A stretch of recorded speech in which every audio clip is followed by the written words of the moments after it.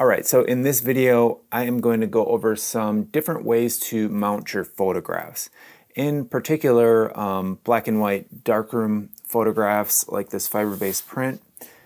However, these would be applicable to other forms of art in some cases as well. So the first method we're going to go over, and I'm going to dry mount this. This is a fiber-based black and white print I did in my darkroom. And I'm going to dry mount, trim it down, and show you how I go about that. So for dry mounting, you need a few more pieces of equipment, which makes it a little bit more expensive. However, I do find the benefits worthwhile. The first thing you will need is a dry mount press, such as this. Now, they can be quite expensive brand new, but you can find them a bit cheaper on the used market. You'll also need like a tacking iron. This is a Selector tacking iron made by Seal Incorporated. And anyway, let's just, and some dry mount tissue. But I'll just kind of walk you through, like I said, exactly how I do this. So the first thing I'm doing is I'm warming up my dry mount press. And the dry mount tissue I'm using is, crap all over me. The dry mount tissue I'm using is buffer mount. And for this, I have my press set at right around 180 degrees. And the first thing we want to do is pre-warm or dry out the print and the mounting board. And I'm going to mount this to the same exact board that I cut the overmat for. So this is the Rising Museum Mount Warm White. And this is Ilford warm tone paper, if you're wondering. So I find the warm white and the warm tone paper look really good together. So the first thing I'm going to do is just make sure there's no dust or you don't want any dirt, dust, or anything to be on top of the print or kind of between the mat and the print. And if you just kind of rub your hand on it, you can kind of feel if there is anything, particularly without a glove and a ring. Carefully grab that. So you just kind of wipe. And because I'm in a dingy basement with an unfinished ceiling, I am a bit particular, so I also use like this brush to just kind of make sure that nothing is on there, because if you press that down into the emulsion, that is going to make you unhappy. Then in the press, I just have two sheets of dry mount, the same Rising buffer mount board. Make sure those are clean as well. So I'm just going to take and pop this in here.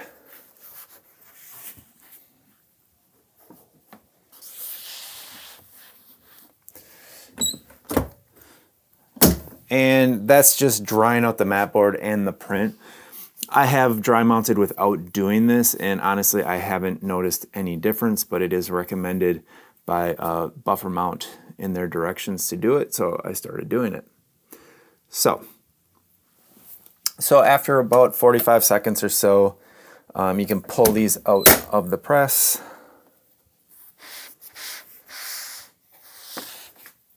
Hopefully together. And then I will flip the print over. And next you want to cut the actual buffer mount. And what this is, it's called a dry mount tissue. And I've used different kinds, and the buffer mount that I'm using now is reversible. So you're permanently bonding, or in this case you're not permanently, but you're bonding the board down to the mat board and making it nice and flat. But with that causes some issues of archivalness. But with this stuff, you could potentially reverse it. I have never done it. I've heard it's a pain in the butt, but you can do it. So we're going to cut the tissue. Put this to the side. Let me take my rings off. So for this, you could use, I could use my trimmer, but I tend to just find it's easier to cut it down. Let's put this in. Cut it down with the scissors.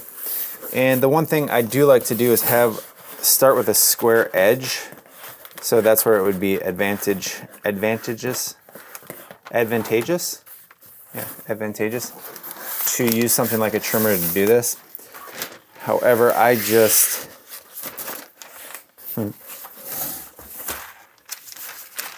and you don't want to get it too wrinkly or anything. And so basically you're going to trim this down a little bit bigger than what your print is. But I like to keep a square edge here and a square edge here to line it up on the back. So for here, I'm not like too particular. Like I said, I could be neater and use my actual trimmer, but I just cut it with the scissors. And by the way, if your print's like super hot coming out the dry mount press, just be careful putting it on this because this stuff is an adhesive. So, now we're just gonna roll this up.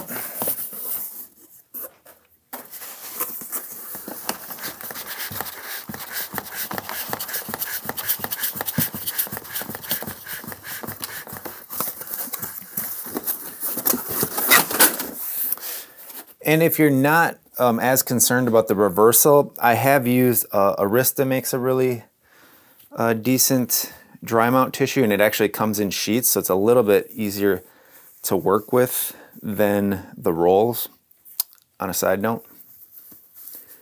So next, we're gonna put this onto the back. And again, we're trying to keep all of you don't want any dirt or anything to come in between this, because that's going to put little dimples in your print, and you don't want that.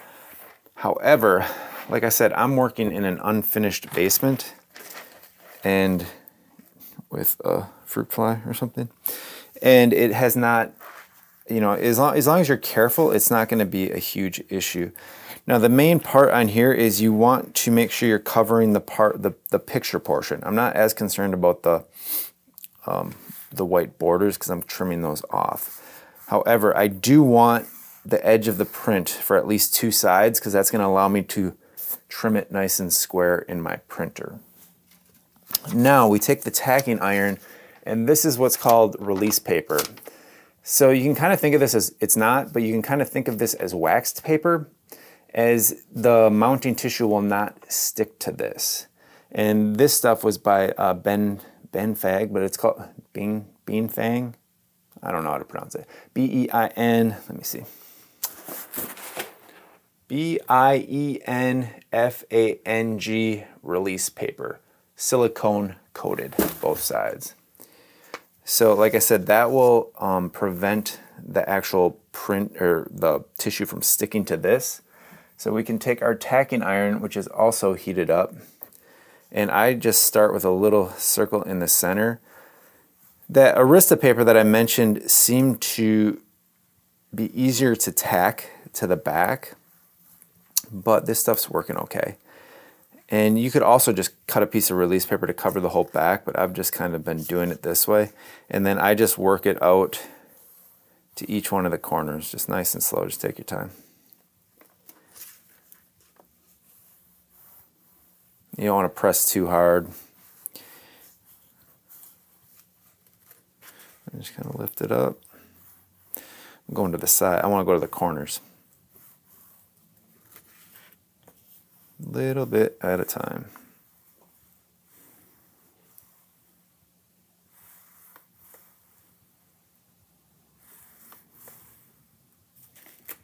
Then I will go to this side.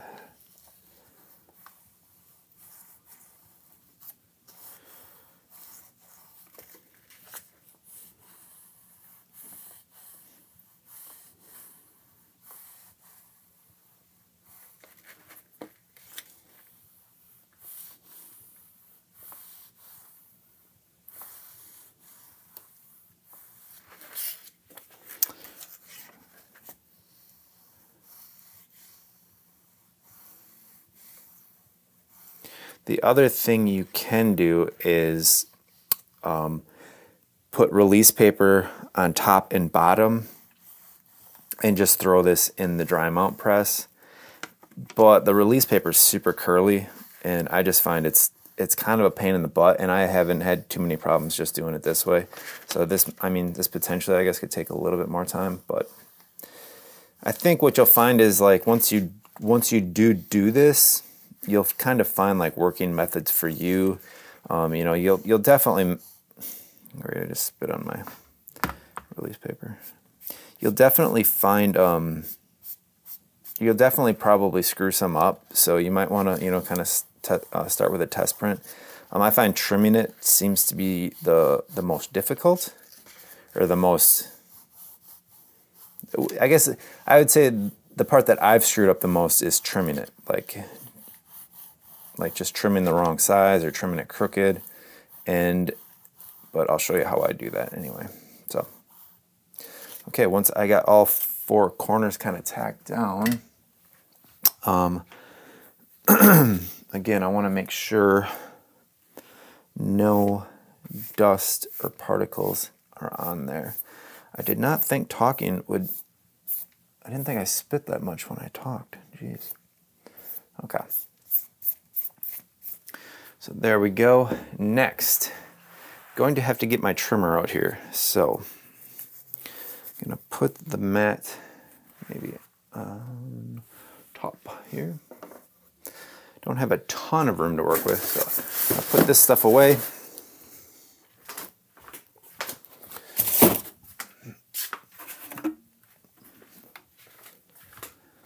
And get out my trimmer.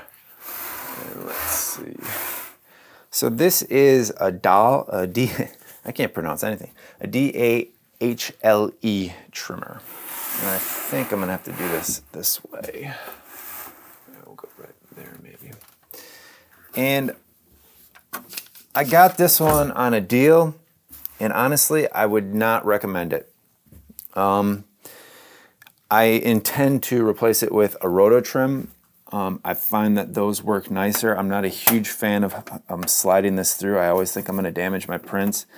I don't really like the guide, and it puts, if you're not really careful, it puts kind of a mark on the edge. So there's a note on that. Now let's grab the actual print. And you probably want to make sure that this is clean too. I have it covered, so I don't worry about that too much. And now I'm going to take one of the edges that I know is square and put it on there.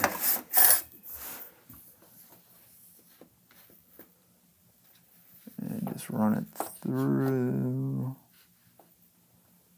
like so. Make sure that's nice and square. Yeah, I'm not a big fan of the rulers on here either, so I don't know. I'm going to give the roto trim a try, and hopefully I like it better. I found the first edge is the hardest because you don't really have a lot to line up with, and like I said, I don't find the rulers very useful for the most part. But then basically, and with this one I have to be careful. I can't press down because like I said, it'll leave little lines, but then you basically just cut across, and what that's doing is cutting the bond tissue, or the dry mount tissue, even with the print. So then now you have a nice one to work with, so it's a little bit easier to line up where you want to trim the next one. Let's go ahead and give that a trim. And one thing that you'll want to do, which I don't always do and I always kick myself, you might want to give yourself a little bit of a bleed when you're printing. And what I mean by that is, if you want the width of your print to be 10 inches, maybe print it a little bit bigger, like 10 1/16. So if you want your final print to be 10, you want to be able to trim down a little bit on here, because if you trim and get some white in it, it makes it problematic to really get it where you want it at that point. So it's called a bleed in the printing world. I don't know what it's called in the photography world. So line that up. Make sure everything's square. Yeah, it's really important to get these cuts all nice and square, as I didn't. All right, so as I was saying, if you get some white on there, it can be harder to actually trim it off. Doesn't mean you can't, and we will. So real problems, real world, right here. So just put it in a little bit further. But now you're going to have to go a little bit more and just go with it. And you can be like a slight bit off, but that's why having a bleed can really help, because it'll give you a little bit more leeway. Yeah, leeway. So there, that looks nice. Trim another one. And you just go around the edges and do this. You do this, then you do that. And it could have been entirely possible that the easels on my my printing easel could have been like a little bit shifted too. And that is really one of the big benefits of dry mounting as well, is that you're going to get really, really razor sharp edges. So, like that.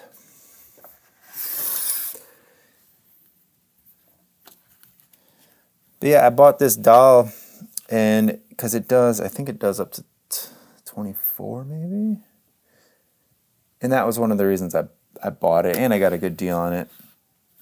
But in hindsight, I rarely print that big, so I might hang on to this one, but I might just get a bigger roto trim. I don't know. Not 100% sure yet. But like I said, this has a little bit of a learning curve on it.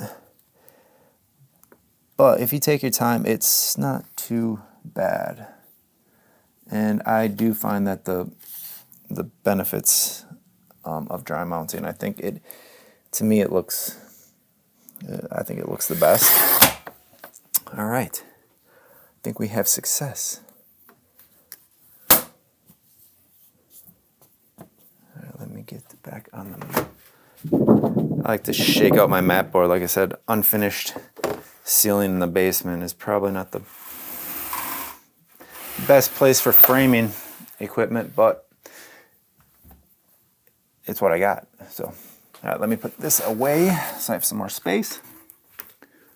And hopefully, if we pre-plan like in the other video, the first video, and then cut the mat correctly, we should have a half-inch border with a dirty mat. Oh, well, I can clean that up. Oh, I guess on a note, I don't know how I got smudge on the mat, but here's another tip. Magic, is it called Magic? No, not Magic Eraser. Not Magic Eraser. Well, I'll have to go find it in a sec, but it's the Magic Rub Erasers work really good for cleaning smudges and stuff like that off your mat. So, all right. Next, I want to go ahead and make sure, now we're going to actually press this. You can see this. I'm getting a terrible glare from that light. So, yeah, I'm matting this with a pretty heavy mat on it, and I actually think I'm going to cut an 8-ply mat for this, but I already have a 4-ply cut, so we're going to see. And what an 8-ply mat is, it's just twice the thickness. So when I get into bigger prints, I tend to like to do a little bit heavier. I think it looks nice. But they're more expensive, and you know, but I do like this print. So next, I'm just going to make sure there's nothing on the mat again, because this is the part where you're gonna flatten this down, and you definitely don't want any dirt, grime, or anything like that. And just kind of take your hand, make sure you don't feel anything. Don't kink the print at this point, or you'll kick yourself. We'll put the dirty mat on it. So square that with everything. So we want that to all line up. Then basically shift this around carefully until it is even all the way around.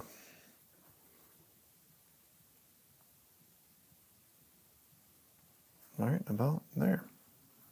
Now I'm gonna put some, no, I don't need to put any weight on it.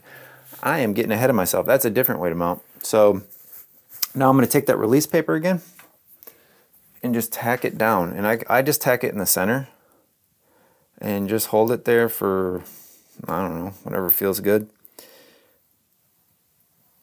You just want it to get warm so that it's not, and all this is doing is basically tacking it in place so that when you do put it in the dry mount, it's not going to like shift around, and which out of all the problems, if it shifted a little, probably wouldn't be, it wouldn't be dire, but it would still, then your mats wouldn't like line up and you'd have to maybe trim it down or something. I don't know.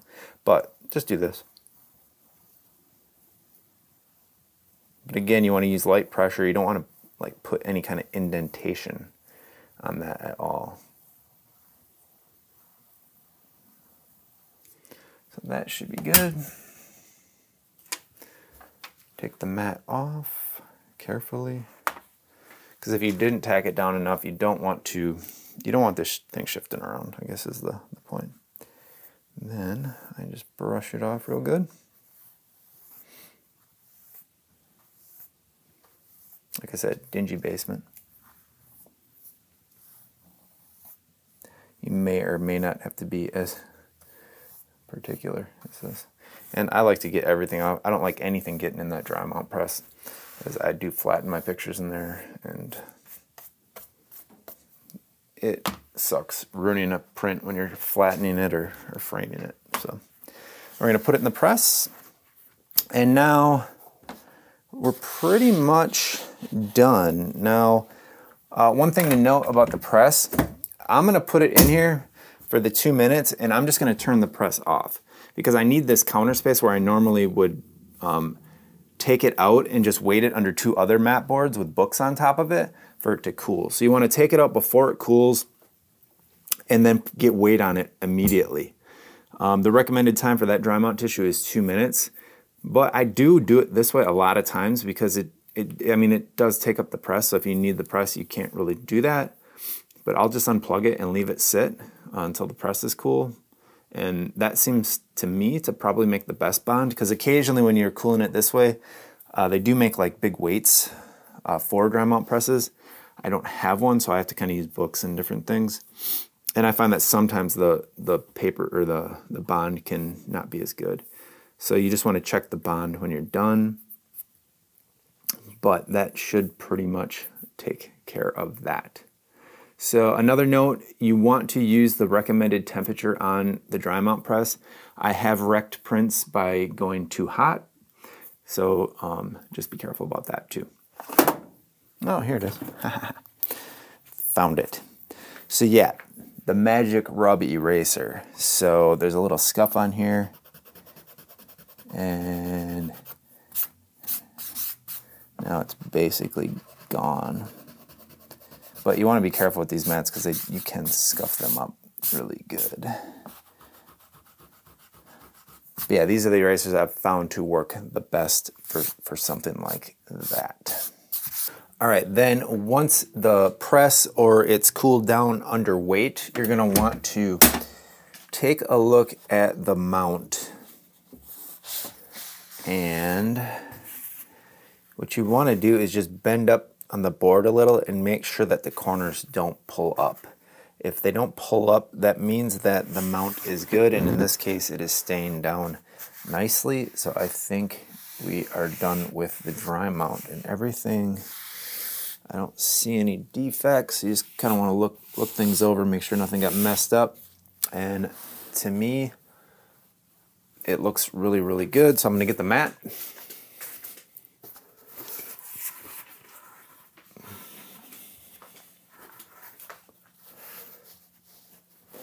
And we're going to put that on top. And what I would do next would be to take a piece of linen tape and hinge this to fall into place. I am not going to do that, as I believe I am going to possibly put an 8-ply on this one, as I think I will like it a little bit better.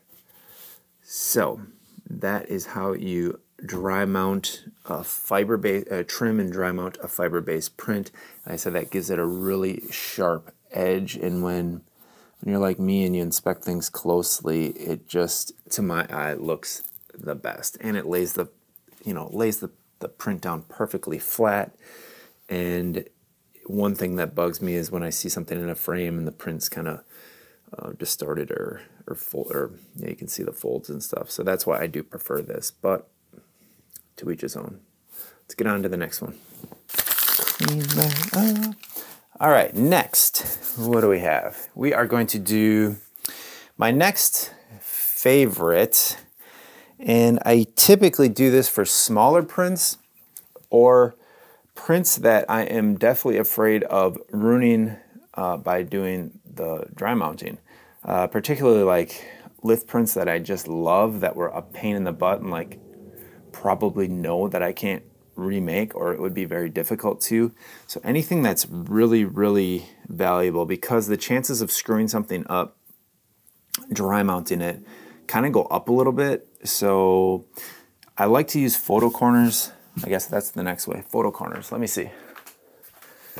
So I have this lift print here. And like I said, it's a smaller print. It's 8 by 10. I find that these will stay pretty flat by doing this, but whenever you get up into like 11 by 14 and bigger, dry mounting is definitely going to keep it flatter, and dry mounting will keep it flatter even for this size. And presentation wise, I find dry mounting still looks a little bit better, but you'll notice that the backing that I'm using is actually a different color. These are both rising mount mats, but I just happen to have more of this white because I don't use it as much. I really like the warm white. And that's not going to matter because the paper is going to kind of be the border, the way I do this. So what's important to me is with the warm white, you can see how, at least I think you can, let's move it up a little. You can see how the warm white matches the paper more. So it's not going to be like a huge contrast, and it's almost going to look like it's dry mounted in a way, so the edges might not be quite as clean. But anyway, so to do this, we're gonna put this in here, and if it's not a really important print, you could also put photo corners on just acid-free backing board. You wouldn't need to use the matte board as well, but since this is a fiber-based photo print, I want it to be very archival, so we are going to do that. All right, move that up out of the glare. So now I kind of hold one side of the board. Once you have the squares, you know, the sides mounted up, and you really, whatever you can do to get this done is gonna work, but this is how I do it. So I'll line everything up, square it perfectly, the tops, and then I hold one side down and kind of grab underneath and move it around, and then I line up two corners. In this particular mat, I only cut a 1/4 inch around, which I sometimes do. Just depends. So, and just a little bit more this way.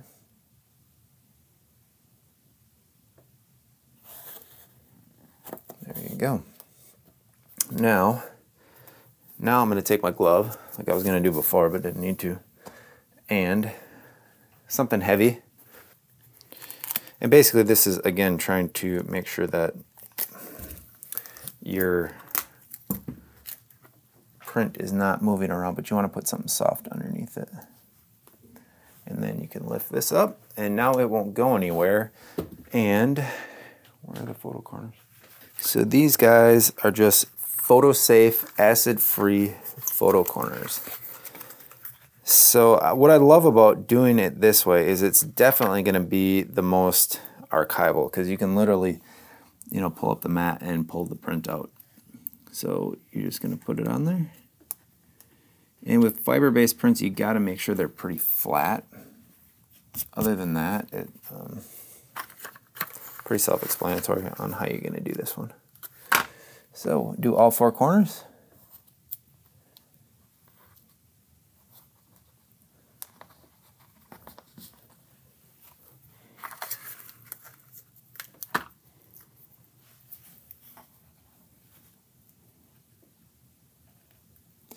I try not to touch the print with my bare hands as much as I can, but I find having gloves and trying to deal with like adhesive things but you generally don't want to be fingering up the prints either. I see a big fingerprint on there.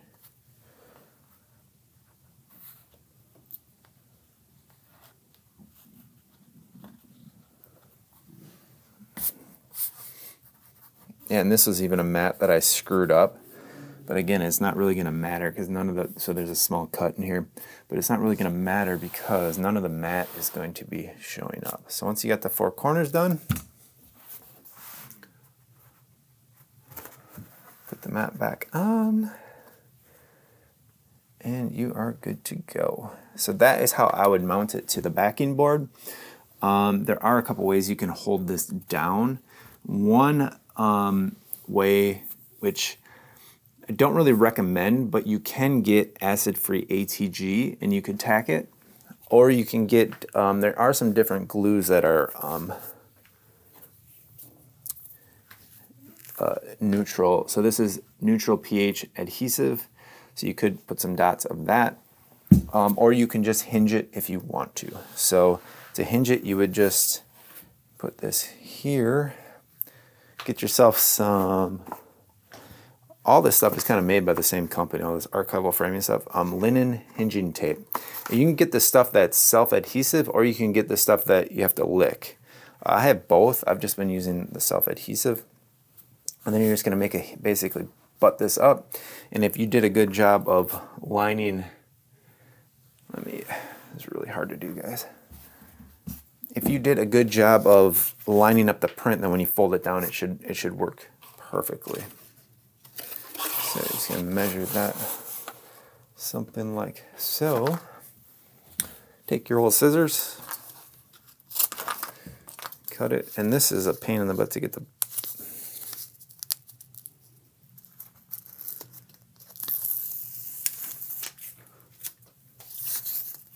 so you would just go like so.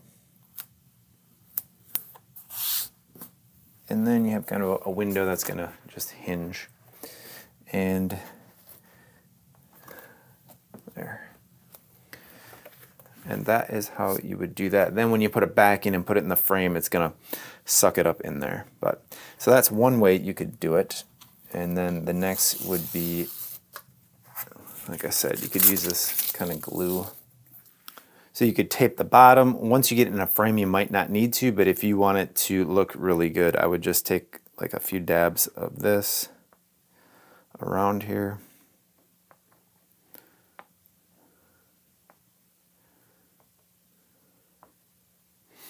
And this is pH neutral. Should be pretty archival. But if you don't want to do it, you don't have to do it. There. A few dabs will do you. Don't get it on your fingers. Then, now you're going to want to make sure this is lined up really nice.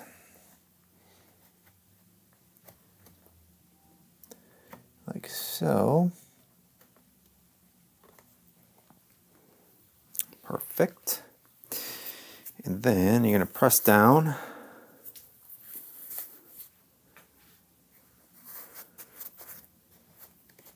And you need to hold weight on this. So what I am going to do is have some picture framing glass. Well, this is a size too big, but it's clean. So I'm just going to lay that down on there. And let that sit probably for a while. And let's see, I don't know if it says how long it takes to glue. I usually leave it overnight. But it doesn't even say. It says avoid freezing though. But anyway, I usually leave it with weight on it overnight, and then you can still like pry that apart if you need to, but especially for a print you're doing this to, it's going to keep these edges, it's going to keep everything nice and down even while you don't have it in a frame with any pressure on the glass. So I'm going to clean my hands and then we will get to the next way. All right, and the last way, there's no glare on that one, because that is a matte paper. That is Moab and Trada. And I like matte inkjet prints better. I'm going to try a few more Bayarta papers, but for the most part, I think the matte papers have a really nice look to them coming out of the, I have an Epson printer. And for this, I'm actually going to have to trim this one down to do this. This is a, actually no I won't. Yeah, I will. Yeah, let me trim the top and bottom real quick. Hold tight.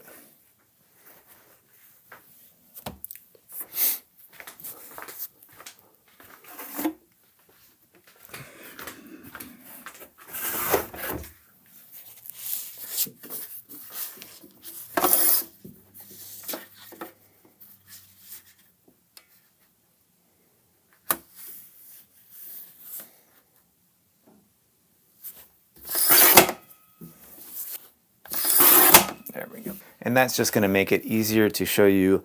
The last method I'm going to show you how to do is a hinge mount. And I guess there's a couple different ways to do this. I would typically only do this on something like this. That was, you know, this was a reproduction of a darkroom print. So this was actually, you know, a digital file that was printed on a printer. So it's not real hard for me to reproduce this if I mess something up. Therefore, it's not as rare, it's not as collectible per se, but it is still really nice. So we want to, you know, we still want to present it nicely. So I'm still using the cotton mats, and in this instance, I have a cotton backing, but you wouldn't need to use a cotton backing. So any like just loose prints, and in particular it works good with RC prints. The hinge mount method here works good with RC prints and anything that's going to lay flat on its own, because the thing with fiber-based paper, it curls, so you need to be able to like hold it down. So with this one we'll just go ahead and do a hinge mount. So there's a couple different ways to do this as well. The easiest is just take a piece of your linen tape,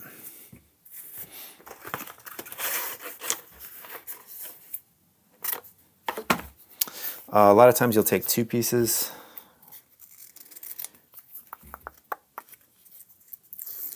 So you could just take one piece here.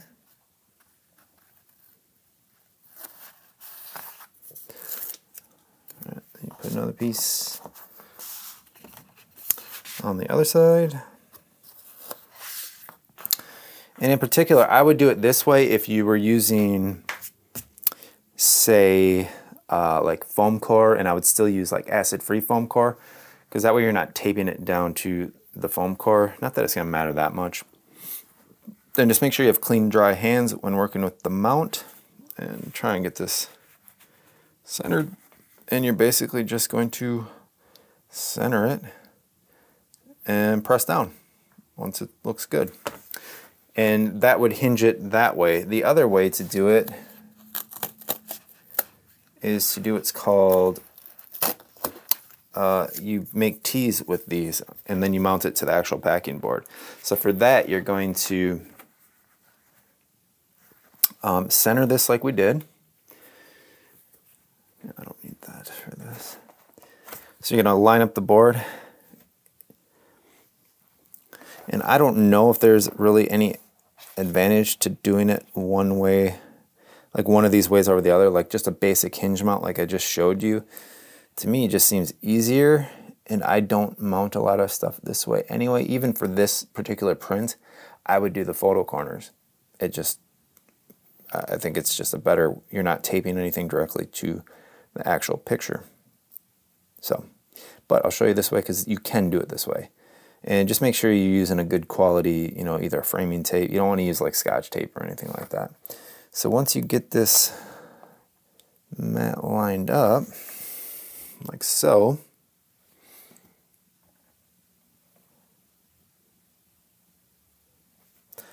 you are going to put a weight on it again. Find my weight. Yeah. So put a glove down. And I do find with the inkjet matte papers, they are susceptible to like flaking and damage, so you want to be pretty careful with the, I want to call them an emulsion, but it's not.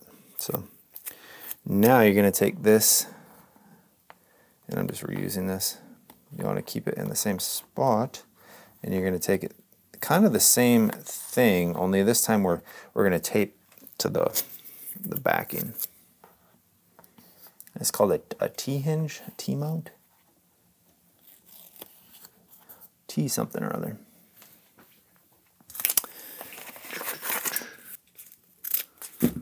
All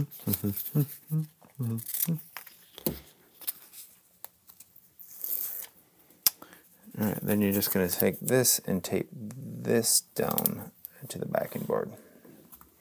And that will hold it in place, but still give it the ability to breathe and move around with humidity and climate change and whatnot.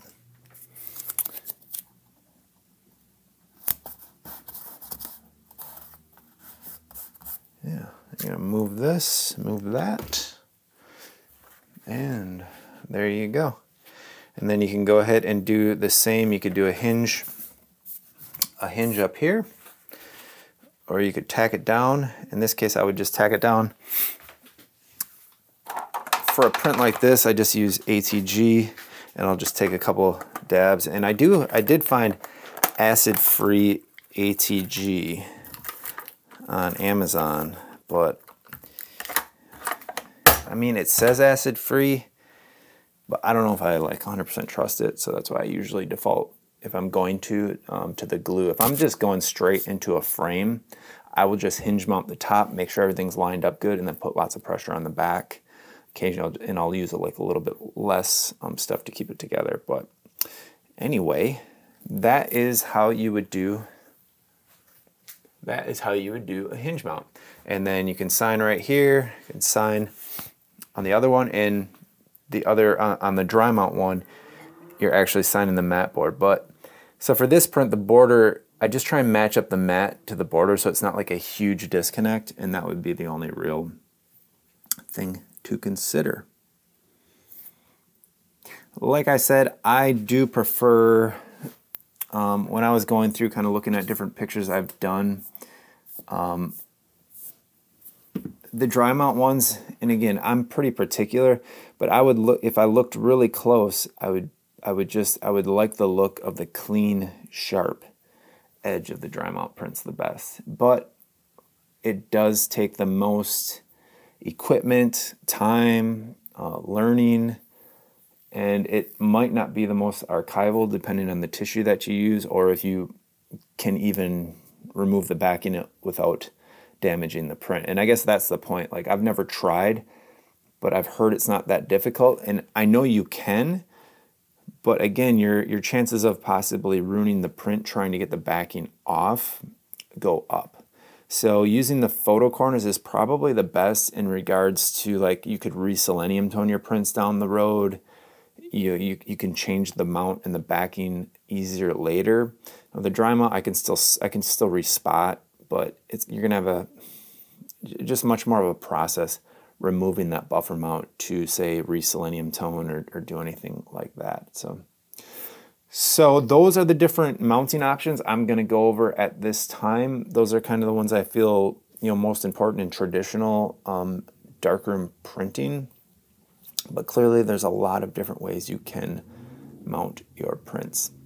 So I hope you found that useful. In the next video, I will go over actually putting these into frames and what that looks like. So please subscribe, leave me a comment down below, let me know if I'm forgetting anything, and I will try and make sure that I cover it. We'll see you next time.